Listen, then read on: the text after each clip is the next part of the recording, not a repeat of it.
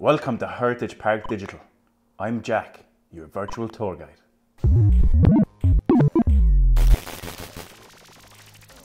All systems operational. And first is the Mesolithic hunter-gatherer, whose sister was eaten by a wolf. In second is the Neolithic farmer, whose walls are made of poo. But in third is Bronze Age man, who mixed copper and tin and discovered something very shiny.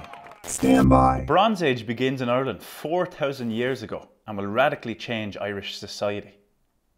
To make bronze, you'll need two metals, copper and tin. In Ireland, we had a plentiful supply of copper. We have plenty of copper. And in Cornwall, they had a plentiful supply of tin. We have plenty of tin. Do you want to swap? All right then. And so began a new international trade link between Ireland and Britain. Stand by.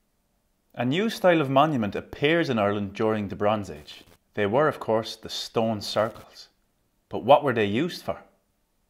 Was it A, a seasonal calendar?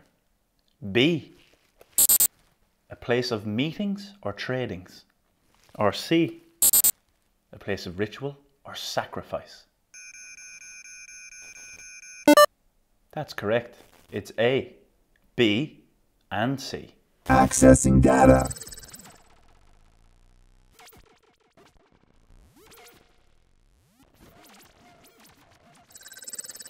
This shiny new metal made a lot of people jealous, and some people very greedy.